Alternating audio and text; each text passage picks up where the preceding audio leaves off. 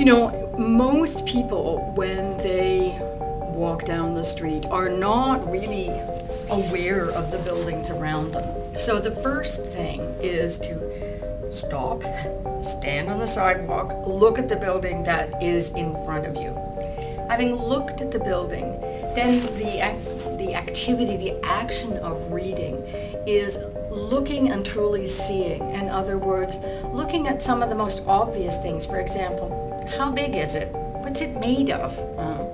And trying to read it in the sense of saying, it looks to me as though it's been added on to. It looks to me as though perhaps that doorway is not where it was originally. So looking at the clues that the building itself gives you. And that's where the decoding starts to come in, where you begin to understand what this building has done over its lifetime.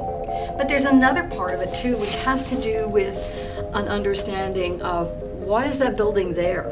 Who built it? How come?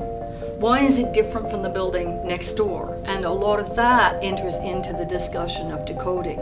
So it's looking at the building, it's literally seeing and reading and thinking and speculating even about why that building is what it is. And then it's going and doing the research and beginning to understand where it is you look in order to understand. So that's the activity of reading and decoding a building, and that's effectively what we're going to do.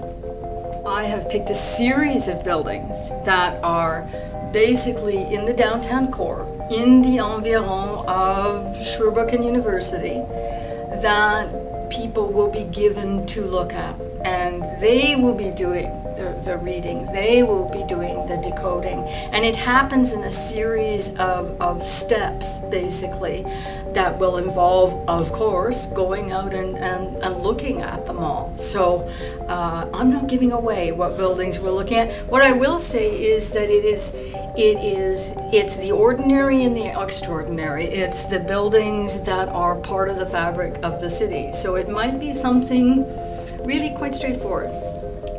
The course is a way for Montrealers to literally look at the city around them, to look at the buildings that they walk past every day and to understand what they are. I think that people know more than they think they do about architecture, but often they're afraid and they think that they should be more qualified to know. The reality is we all, as people who live in a city, know something about our city, and that's part of what I want to bring out.